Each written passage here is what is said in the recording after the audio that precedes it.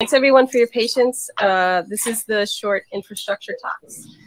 We have 4 short talks, and we'll save questions for after all talks have gone. So our first talk is by Brian Schilder, Our Workflows, Taming the Wild West of our Packages.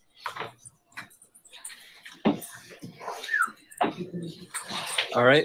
Thanks, everyone, for waiting. And I'm going to be presenting some of our lab's work on our workflows.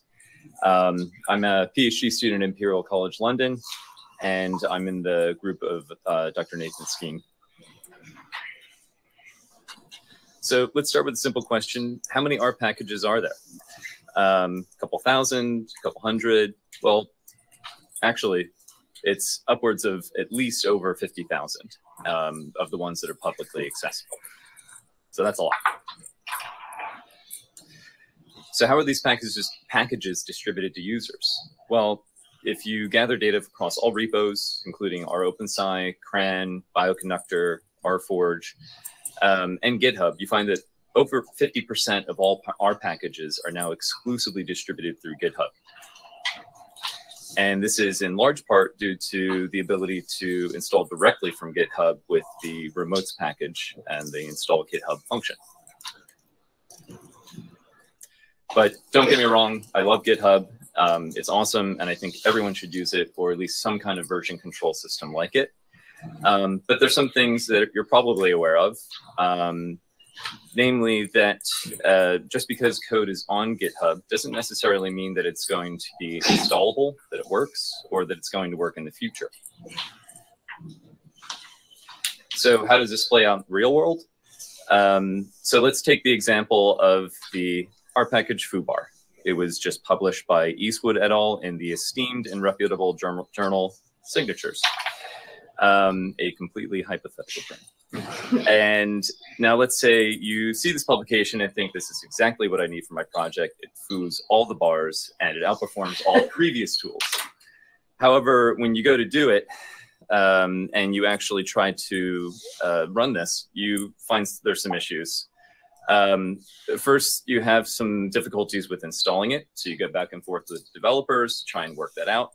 Eventually you get it installed, but you run to the next issue that there's very minimal or no documentation, and the examples they do provide don't really work as is. And finally, you get the package running on some example data, but you find it's throwing some cryptic errors when you actually go to run it on your data set. And this goes on for several weeks to months, and finally you decide you can't sink any more time into this, no matter how good the Signatures paper says it is.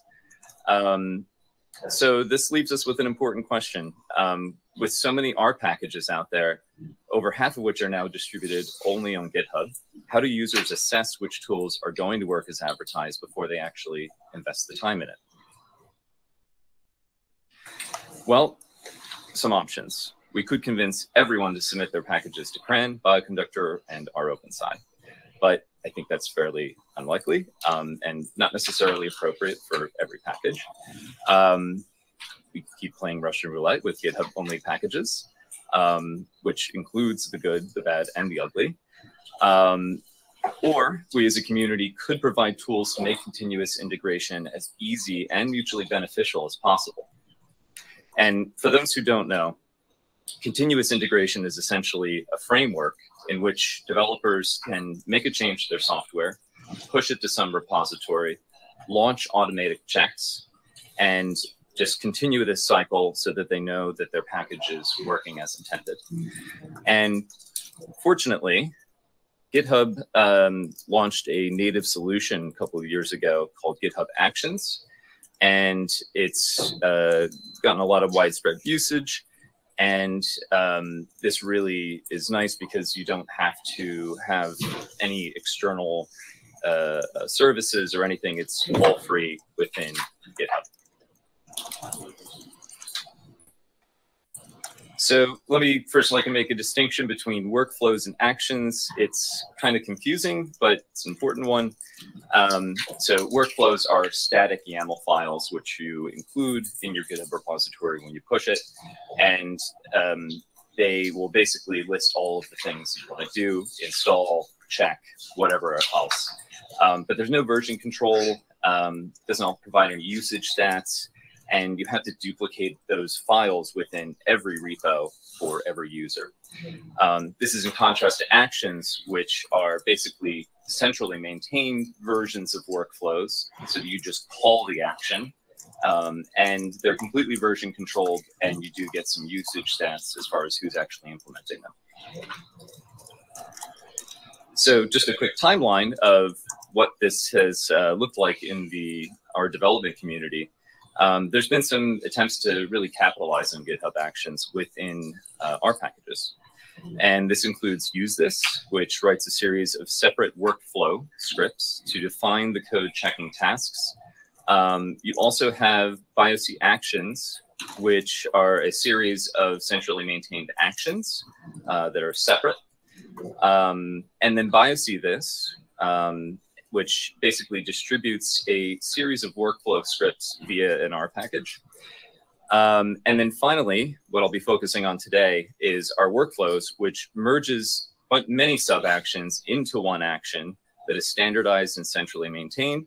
It means that users never have to even touch the YAML scripts. And whenever there's a problem and it gets fixed by our team, it is immediately propagated to anyone who uses our action. So how does it actually work? Well, first you need an R package. If you have one already, great. You don't need to do anything. But if you are starting a new one, you can use template R, which is intended to basically automate a lot of the documentation processes by pulling information from the description and filling it throughout all the relevant markdown files, vignettes, things like that.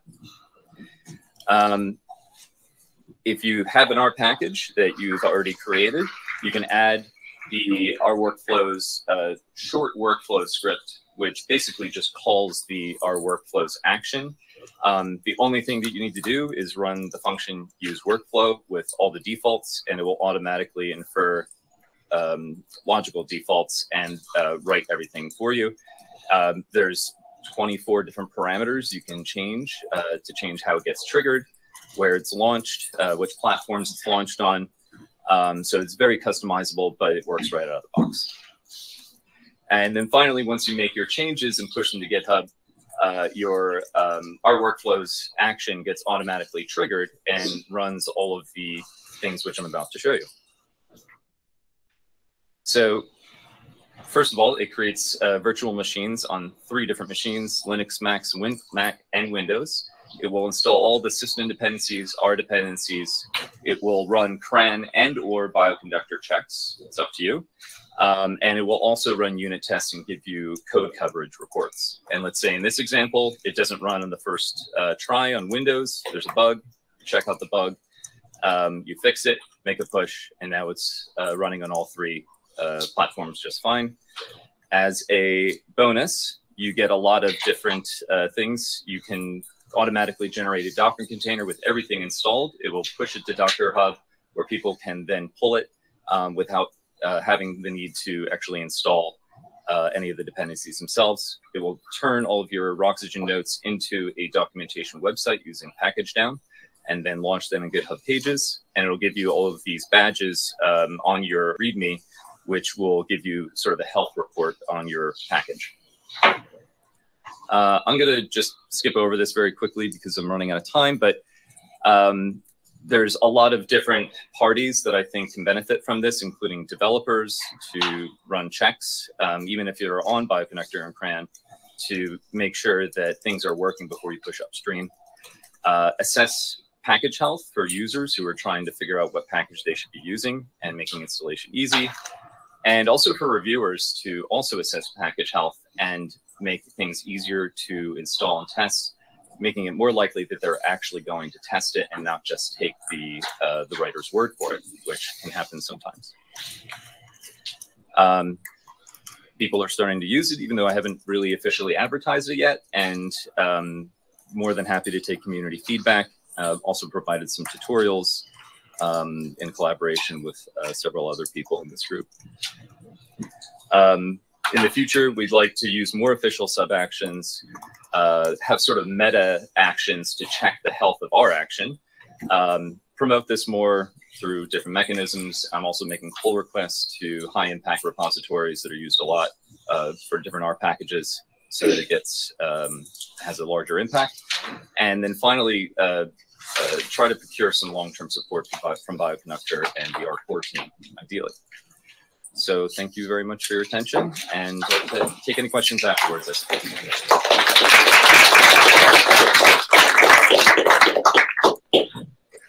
Thanks, Ryan. Just give me a minute. Let me figure out how to go to the next slide.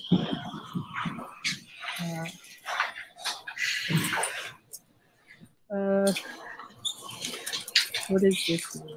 Need I go to the next slide? I don't know how to go to the next slide. I think they're in the Chrome browser. They're in the Chrome browser? Okay, yeah, they're on Google Drive there. And I think you can either open it there, the ones that are already converted to Google Slides. Let's go back here. Yeah, the far right side there. Yeah. Okay, thank you very much. I appreciate that. Okay. Okay. All right, so our next presenter is Quan Liu, enabling reusable and reproducible genomic data management and analysis in R. Thank you.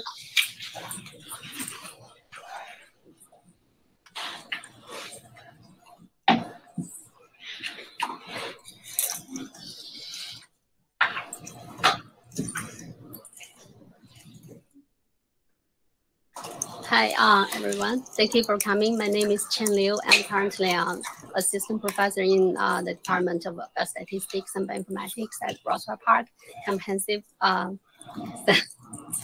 Roswell Park Comprehensive Cancer Center. Thank you for the conference organizer for giving me this opportunity to present my work on enabling reusable and reproducible genomic data management and analysis in R. So first, to give you some simple background about the current status of data analysis. So typical data analytics includes two main parts: the data pre-processing part, the data cleaning, and data modeling part for the statistical analysis. So for example, if we have a whole genome sequencing data, we need to do some QC first and map the data to the reference genome, and we do some variant calling. So these are usually based on the command line tools such as FastQC, EWA, or GAPK. But after we get a set of candidate variants, we may do some further analysis such as the variant annotations to annotate the functions and variant filtering. So these are many are very commonly used based on our Bioconductor packages. So there are many command line tools will be involved in the pre-processing step, which makes them many reproducibility issues such as the software installation conflicts.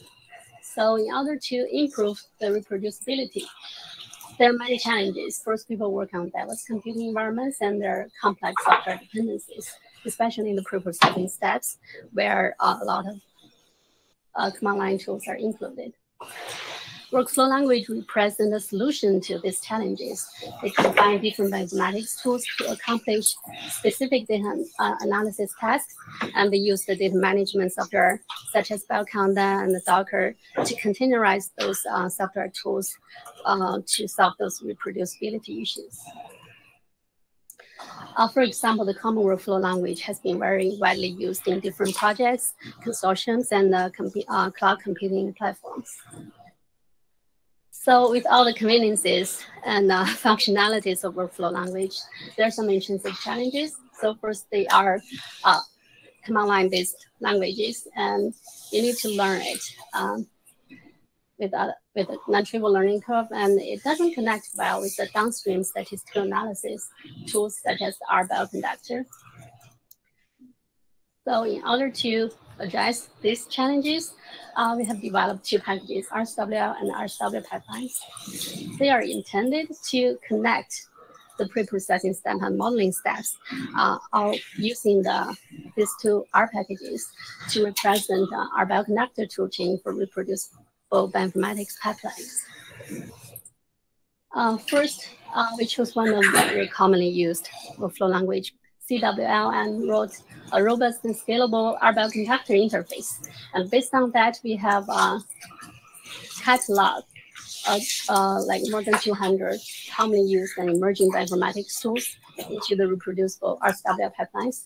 So basically, users will start with the RSWL pipeline package. You can search and load the tool into the R session so that they can be evaluated very conveniently within R. And also they provide functionalities for developers to build your own tool, like in your specific research area. And you're welcome to contribute to the RSWL pipelines so that this is shared with all the other researchers.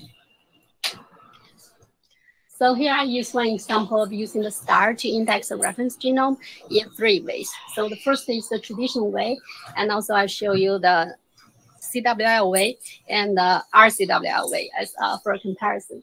Basically, traditionally, you need to download and compile the software first.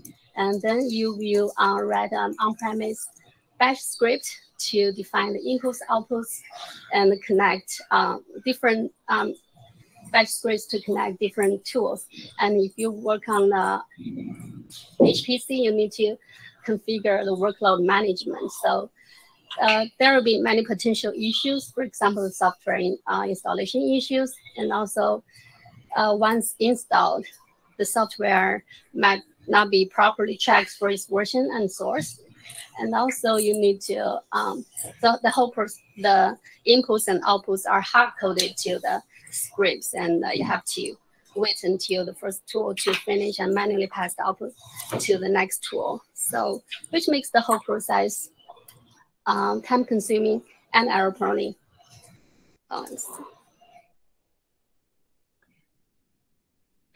So this workflow language solves most of these issues. First, you write CWL scripts, and you specify the base command, the requirements, inputs, and outputs. Here it pulls a Docker image of a specific version of the software tool, so which solves the software installation issues efficiently. And also, they can connect different tools by passing the inputs and outputs automatically. So which makes the whole process more efficient. And also, then you write a YAML file to assign values for the raw inputs, and then you get all the results by running the submitted script to a CWL runner. For the last step, you have to download and install the CWL runner. So as you can see, it's very useful and convenient to streamline your data analysis workflows. It does involve much work and expertise. Alternatively, you can try RSWL pipelines. So basically, you can just install the package, assign values as you do in R, and you can submit the whole you can submit the tool recipe in R to run the whole CWL scripts. So it's internally submitted as a CWL script, but you don't need to worry about a runner because they are all built in. So I would say we now have like more than 200 pre-built tools and tools and workflows that for commonly used informatics tools, which are ready to be queried and used directly in R. If you are more of R person, I want to take advantage of the workflow language and keep everything from beginning to the end inside R, I would recommend you to try this. We also provide functionalities for developers to build their own tools and recipes. So on our project website, rcwl.org, we have listed like all the available pipelines, and which comes with separate pages for each of the pipelines. So it'd be helpful to browse this website before you dive into the R package. We have successfully applied RSWL on different cloud computing platforms with different working environments. Okay, as a summary, I do have further slides as a summary for the previous section. So here we present RSWL and RSWL pipelines as an R interface for the CWL. Well, it integrates tools that are previously based on command line interface, and also our connected packages and the internal implementation use of workflow language and software management tools for the reproducibility. So next time you quickly introduce another package called reuse data. So when we do the data analysis, we have experiment data, which is the main part, and we also need to use the reusable genomic data, such as the reference genome, which are mainly used in our DNA or RNA sequencing data analysis. So they will be repeatedly used in different projects. So here we focus on this topic to how to effectively manage these files. So similarly, if you use it traditionally, you need to download the data and do some data curation, such as indexing a reference genome.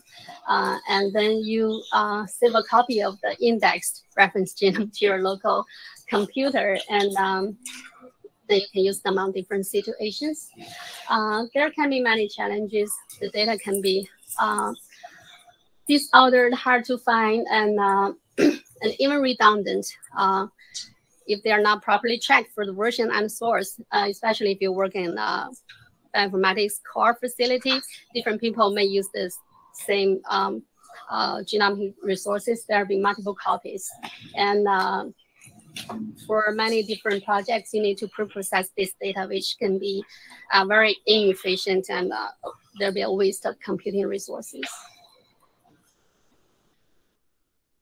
So the reuse data is aiming to improve the data reusability and reproducibility for the reusable genomic data analysis.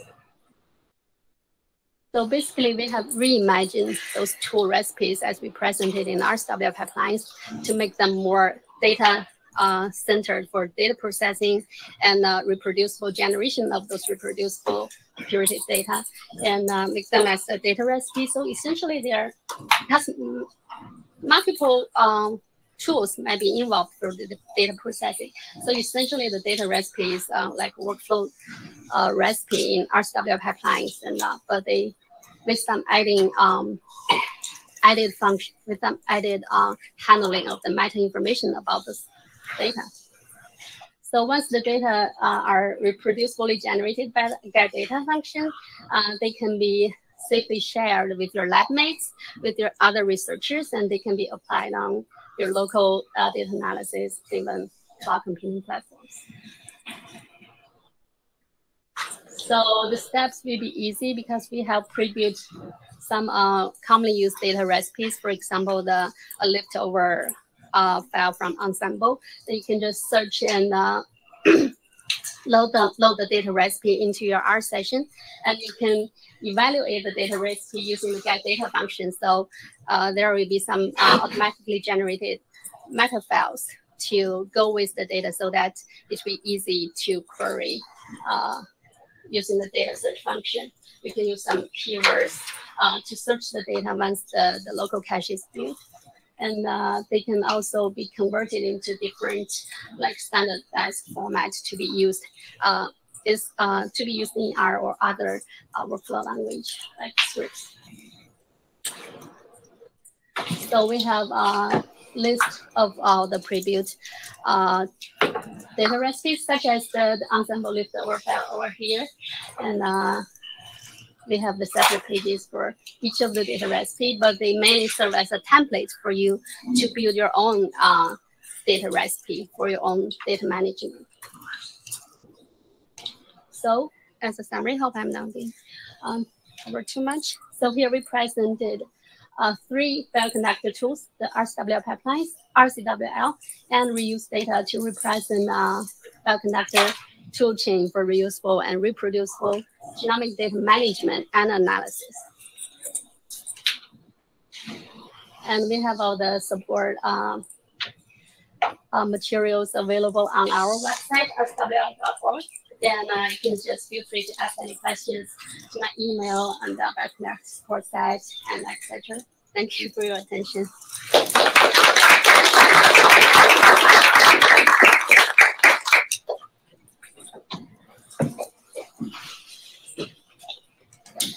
Thanks, Vaughn. We just queue up the next session.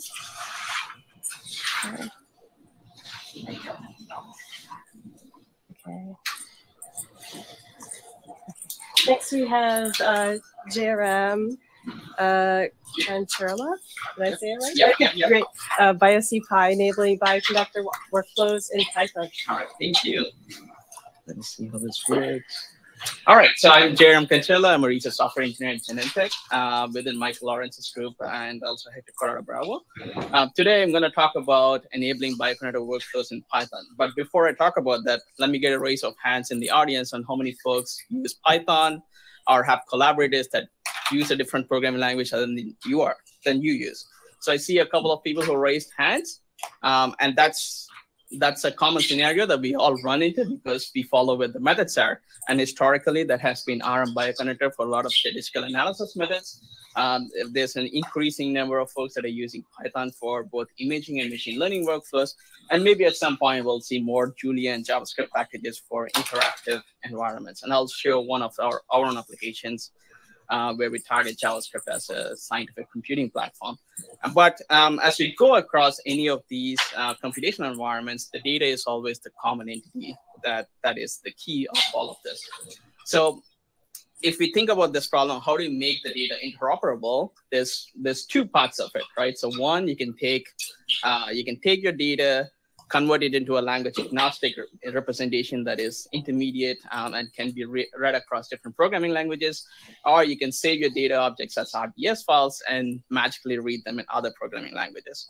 But there's two problems to either of these directions. So one, do we have appropriate data structures in Python to load these, genomic data, genomic experimental data? And also, can we read serialized RDS files in languages other than R? So I'll talk about the first direction and some of our efforts in making data sets language agnostic. So something we recently open sourced at Genentech is our data platform called ArtifactDB. So it is a cloud-based data storage solution. So if you have a file and you have metadata related to it, you can store it in ArtifactDB. And it provides a lot of the functionality that you expect from a data platform, which is, it has schema-based validations, it provides versioning, access control, and many of the functionalities. But what Aaron has done is he has taken a lot of the commonly represented genomic classes, for example, Summarize Experiment or MAEs, and has written serialization packages that would convert this data into language agnostic format, and then you can store them to R or to ArtifactDB, to a platform like ArtifactDB. So then the question really is, so now that you can store these data sets in language agnostic format, can you load them in Python or languages other than R? And this is where there's been several efforts to bring BioC-like representations to Python. But one of the problems with that is the user experience is fragmented and the classes themselves are not interoperable with each other. And this is where we rely heavily on what Bioconductor has done and then take the part of Bioconductor. So we started implementing some of the BioC classes in Python. This includes, I think a lot of the audience here are very familiar with some of these. They go all the way from sequencing, so biostrings, to handling multi-assay experiments in Python. And that's where BioCPy comes into place. It's an effort to bring Bioconductor data structures to Python. It's to align these classes with Bioconductor and ArtifactDB representations. It provides interoperability between R and Python, and I'll talk a little bit about that in the next couple of slides. But it also provides a strong support for interval-based operations. So if you have genomic ranges or range summarize experiments, you can expect the same behavior as what R provides in Python as well. And the initial goal is to not completely reinvent the wheel, but also take advantage of what Python already provides in terms of some of the popular packages like NumPy and SciPy from handling tensor sparse matrices, and also pandas for data frames, or polars, for example, is getting popular these days. Something we were very conscious when we are building the initial set of the Python classes is make sure that the usability of these packages is consistent between when folks switch across languages. For example, if you want to calculate flanking regions in our Bioconductor, there's a flank function with a set of arguments. And the Python, it looks almost the same, except you're now in an object-oriented paradigm, so it's the object dot function. So what's in BioC-Pi today? There's a number of classes that provide similar behavior. So this includes genomic ranges, summarized experiments and all its derivatives, MAEs, and some of the stuff that we're currently working on that tries to bring a lot more support for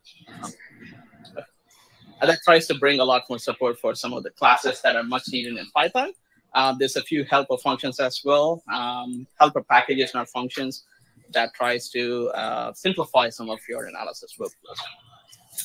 So how do you get started? It's as simple as installing pip install BioC-Pi, which is mostly a wrapper package to install a lot of the core packages, but you're also free to install the individual packages themselves. So quick demo of how genomic ranges works. Just a quick note that the intervals are inclusive on both the ends, and they start at 1 because it doesn't make sense to have a genomic position at 0.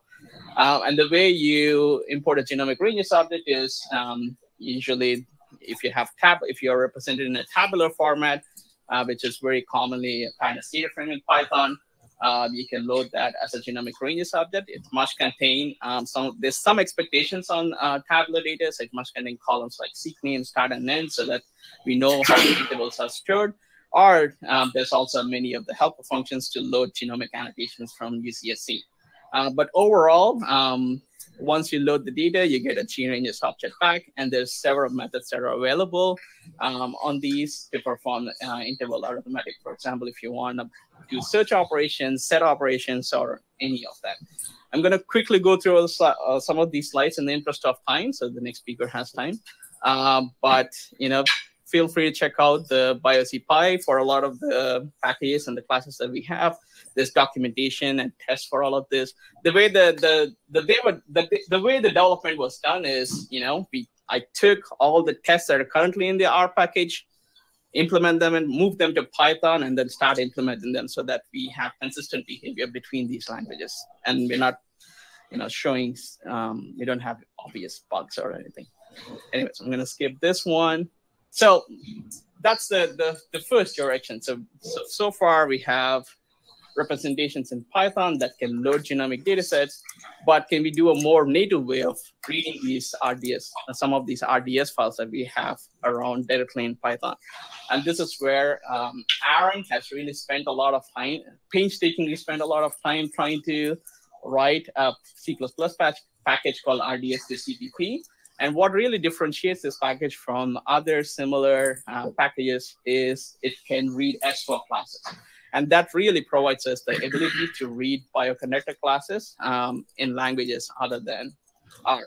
So what I've done on top of that RDS to CPP is this write a wrapper called RDS to Pi, which is a Python package. And as you can see on the snippet on the right, you read your RDS file in Python after loading the package, of course. And then you can load it as a summarized experiment. I think that object is a summarized experiment. And you get a summarized experiment class in Python back. So Aaron has also went through and gone through the way of writing objects back as RDS files. That's not currently part of RDS to Pi, but that will be coming. So all of these efforts come together in this use case for single cell analysis. What Aaron has also done along the way he has written low-level C++ packages for a lot of the analytical methods that go for processing single cell data. So you can use the same code in R, and we started writing some of the bindings for a lot of these packages in Python, but also with the increasing use of WebAssembly as a platform and browser as a platform for scientific computing, we also compiled that to JavaScript, and we have a nice application called Kana. So ideally, the goal is, you can start your analysis in R, save the object as RDS file. You can go back to Python, run some machine learning workflows, and then save it back as RDS file, and then go to the browser called Kana, and then explore the results of the data sets. And so it provides a way of doing this iterative analysis of single cell data. Finally, if it's too long, I think it's important that we all write our methods in C++. So you can reuse this code in a lot of other programming languages. There's a GitHub organization for BioC-Pi, so go check it out and look at all the classes. But feel free to reach out to me if you're interested in contributing, or if you have any suggestions or feedback. There's also a JavaScript version of some of the Biokinetic classes. So that's Aaron has written that called biokinetic.js. And special thanks to Aaron because he's the more prolific C++ programmer that I know, and also Michael and Hector for all the help and support. Thank you.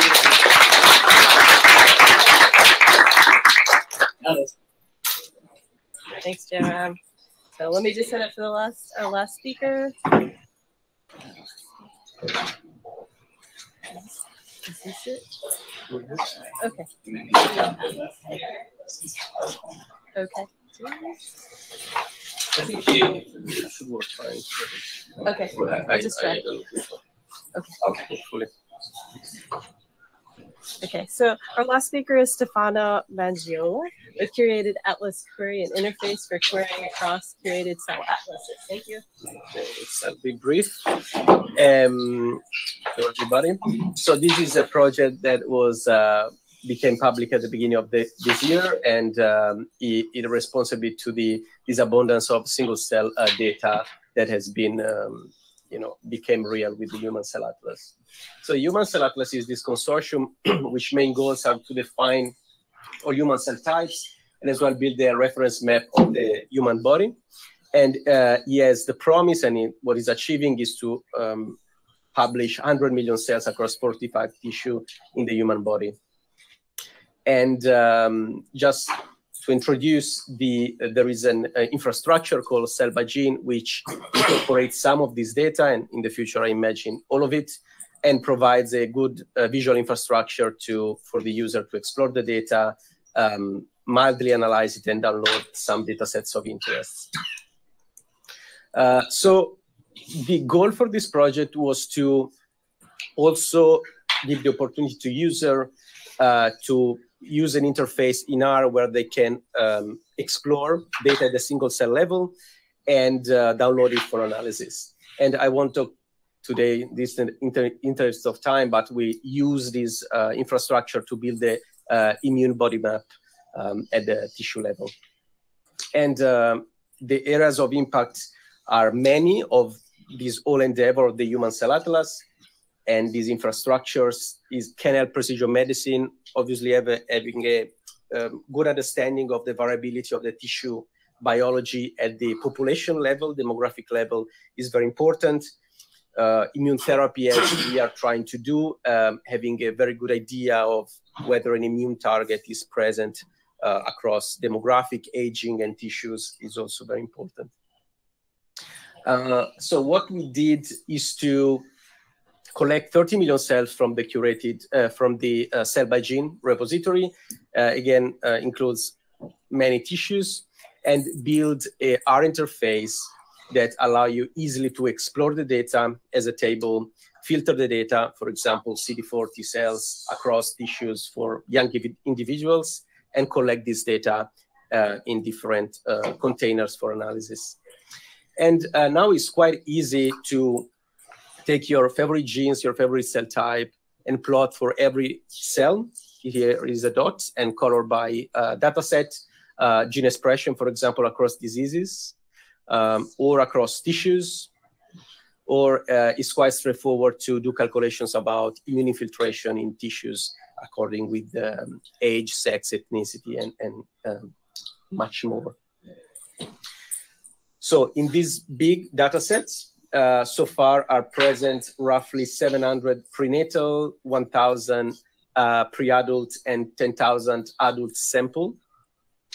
And this dataset is obviously quite complex in terms of organization, as a hierarchical aspect to it. For example, we have many tissues. Generally speaking, each tissue is contributed by more than one dataset. For example, different studies from different laboratories. And a dataset is contributed by many samples. Of course, each sample includes many cell types. And each sample is characterized by different properties such as ethnicity, age, sex, technology, and so on. So these all collections of dataset was produced without a specific design in mind. Is really a collection. So analyzing these datasets some biases appear quite obvious. For example, if you represent here, each dot is a sample, and yellow color represents a lot of data sets. We distribute on ethnicity on the y-axis and disease on the x. We see that the first column, which is healthy tissue, has already quite strong European bias, and this bias become bigger as across diseases. You can see this big white gap here. And in our paper, we make the case that we need to start to think about design of data collection as community if we want a precision medicine that will be more applicable to everybody. And age is very powerful data in this collection, as we have overall a very wide spectrum from 0 to 80 plus years old. But also here we can see there are quite a lot of biases through ethnicity. Again, some ethnicities have huge age coverage, some other not so much, and also across tissues. So for example, prostate sample tend to be obviously available at a later age. And this is quite important if we want to model statistically this data with the multi-level models, also to model these biases, although today I won't talk about that. Just to mention what curation pipeline we use to provide this interface that I will very soon show as a code example. So we use a Cell by Gene DP bioconductor package, which provide a very convenient way to download this data as at the dataset level. What we did is to harmonize all this dataset to be queried all together at the single cell level. So we curated the metadata, for example, reverse engineer some of the sample IDs that every study defined in a different way with different naming. We harmonize age, that now is in days across these all 30 million cells. Cell type, we curated especially the immune cell types. So we added to the original cell type quite few reference-based annotations. And we took a consensus approach to provide a confidence tier to cell types. For example, if your analysis requires high confidence of T cells or any other cell type, you can choose which tier you want. And we provide these 30 million rows by roughly 50 columns as a DuckDB, which can be easily explored and filtered and manipulated without affecting too much the memory. Is very efficient on this side. And for the counts, also we have harmonized this in a positive real scale, and we provide with the on-disk technology also counts per million. And so both the metadata and the counts are stored in the Australian data center here, and our packages interfaces with that. And all the data you download are cached, so obviously you don't download twice. So how is the interface? It's quite simple, just a couple of functions. You can call get metadata, which with no arguments will link to this repository, and you will get a DuckDB table, and you can do many operations on it, explore it, summarize it, and so on. For example, if we want to list all data sets per tissue, we can use this DuckDB with tidyverse verbs. So if you like tidyverse, you basically won't need to learn anything about this infrastructure. We can filter, once we know what we want, we can filter the cells that we are interested in. You can see here ethnicity, technology here from a specific tissue, and so on. And so this filtering is quite powerful, as it is with dplyr. This is the backend is dbplyr. And we can call get single cell experiments, and we will get a single cell experiment again with on-disk counts. And to reproduce the plot I showed before when I was plotting 30 million cells, well, not 30 million cells, but single cells of a specific cell type. Here we can filter NK cells. We can get CPM for a specific gene. And in this case, I'm using tidy single cell experiment to use ggplot with this. And that's the plot I was showing before with some more aesthetics, but that's the point. Alrighty, almost there. So it's worth to mention that Cell by Gene is developing currently a census interface, which overlaps in scope of the current scope we have with curated Atlas query, and is not available yet, but this is their preview. It basically works similarly. You load a linker and you use some filters here. Here, in this case, are pre-established filters, while we use tidyverse grammar. But basically, you can do the same thing. I have the feeling that our interface will be a bit more intuitive in terms of exploration and download, but we will see. And in this case, currently you can load Surat object and are developing memory efficient capabilities, although they're not there yet. And there is a Python actually development, which is more advanced than this. So as last slide, where do we want to go from this? Our package has been used by many users, but with the current development of Cell by Gene, which is the repository of the data, they're also developing the code infrastructure. We could take a couple of paths. One is curation, so we could become a complementary resource to the official Cell by Gene infrastructure. You can read some of the annotation we want to focus on, and some of it we already produced for our studies, and also expand the data, so go toward more disease-specific data set incorporating cancer atlas and COVID-19 atlases and so on. So this is a bit of perspective. Thank many people, and thank you.